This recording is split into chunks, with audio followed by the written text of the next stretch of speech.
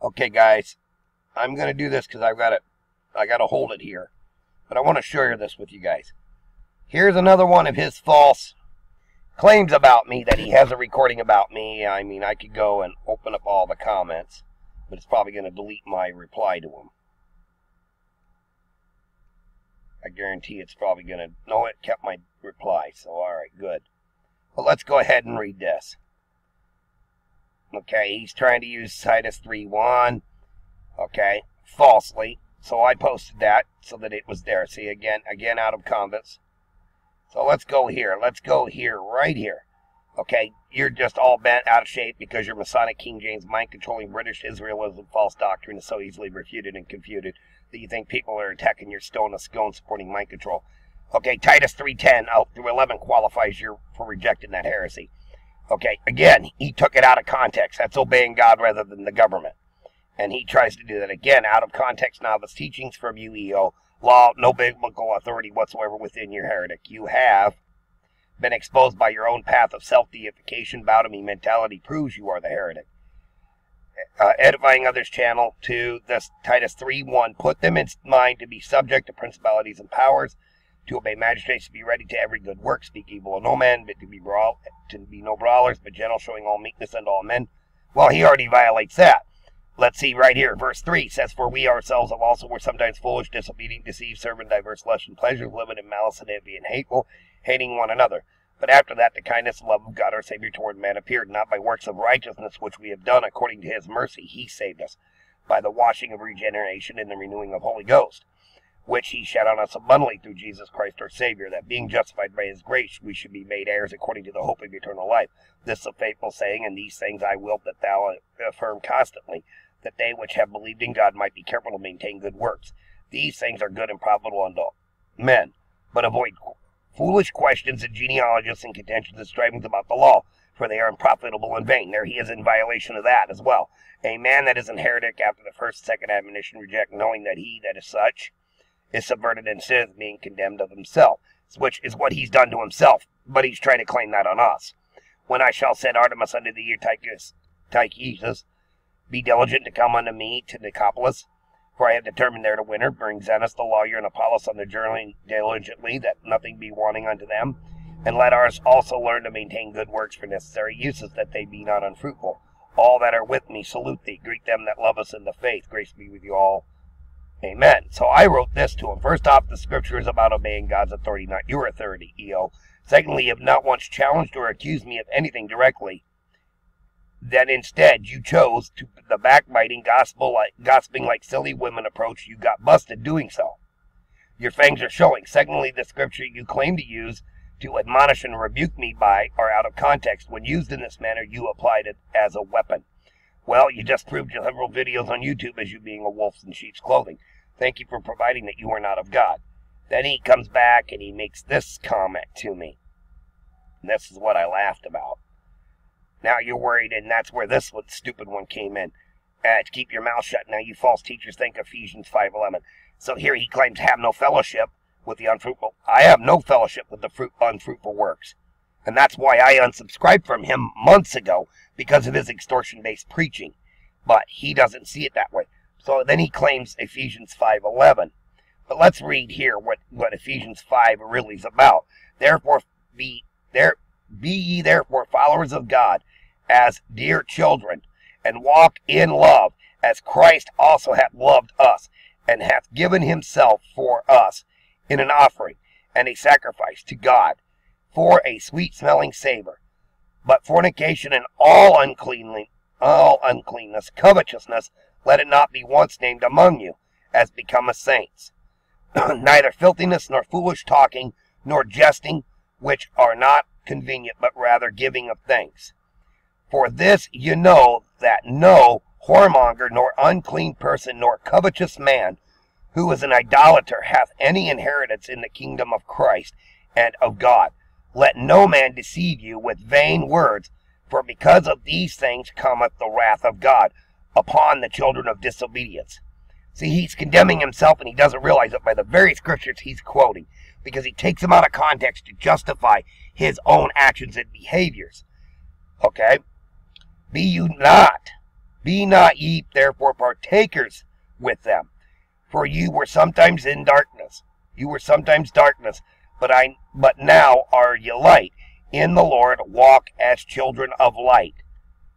The fruit of the Spirit is in all goodness and righteousness and truth, proving what is acceptable unto the Lord, and have no fellowship with the unfruitful works of darkness, but rather reprove them. Here we go with this thing, so we'll read it right here next. For it is a shame even to speak of those things which are done of them in secret. So he tried to do this in secret. So my justification of exposing him was because he was trying to do it secretively and sneakily.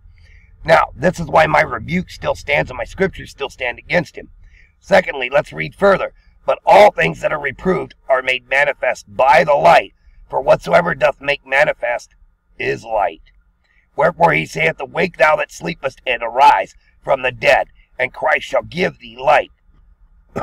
See then that you walk circumspectly, not as fools, but as wise, redeeming the time, because the days are evil. Wherefore be you not unwise, but understanding what the will of the Lord is. And be not drunk with wine, wherein is excess, but be filled with the Spirit, speaking to yourselves in psalms and hymns and spiritual songs, and singing and making melody in your heart to the Lord, giving thanks always for all things unto God and the Father in the name of our Lord Jesus Christ, submitting yourselves one to another in the fear of God. Okay? Why submit yourself unto your own husbands as unto the Lord? For the husband is the head of the wife, even as Christ is the head of the church, and he is the Savior of the body. Therefore, as the church is subject unto Christ, so let the wives be to their own husbands in everything. Husbands, love your wives, even as Christ also loved the church, and gave himself for it, that he might sanctify and cleanse it with the washing of water by the word, that he might present to himself a glorious church, not having spot or wrinkle or any such thing, but that it should be holy and without blemish. So ought the men to love their wives as their own bodies. He that loveth his wife loveth himself. For no man ever yet hated his own flesh, but nourisheth and cherisheth it, even as the Lord the church. For we are members of his body, of his flesh, and of his bones. For this cause shall a man leave his father and mother, and shall be joined unto his wife, and they two shall be one flesh. This is a great mystery, but speak concerning Christ and the church. Nevertheless, let every one of you in particular so love his wife, even as himself, and the wife see that she reverence her husband. Okay? Before I finish typing that, I wanted you guys to read the scripture. Now, the key verses are back here, okay? From 27 up. Okay? 1 through 27 is the whole context of that scripture. But I wanted to share the whole chapter with you guys so you understand the context behind it. Okay? Yet he will inherently claim he has biblical authority, which he does not. Okay? I wanted you guys to see that false teaching. I mean, this guy has completely blown his whole cover of what he is. He called me an agent of the world, agent of the government. Claims he has it on recording. What he has on recording is me talking about my computer being confiscated when I was 9 years old, working for a sheriff's department as a volunteer reserve when I was 20. Okay, different times in my life, the government has made comments towards me and has blocked me. I'm labeled as a cyber terrorist. I've said it 1,000 times. I'm labeled by Homeland Security as a cyber terrorist for the simple fact that I know more than they do about computers.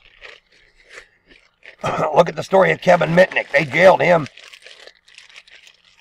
Gave him 3 years in prison without a trial and without a conviction. Okay?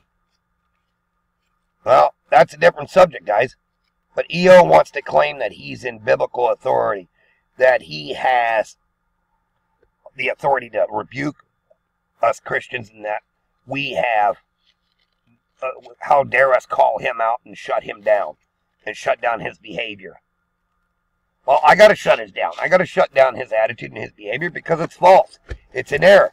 And he wanted to go back behind my back like a silly woman and gossip and talk behind my back about me and then claim he has evidence against me. I have no fear of what he can say. Matthew 5 justifies everything that I've said. And let's go over to Matthew 5 and let's confirm it. Rather than out of the camel's mouth here, or out of the horse's mouth, the old proverbial horse's mouth, let's go to Matthew chapter 5. And let's see right here in context.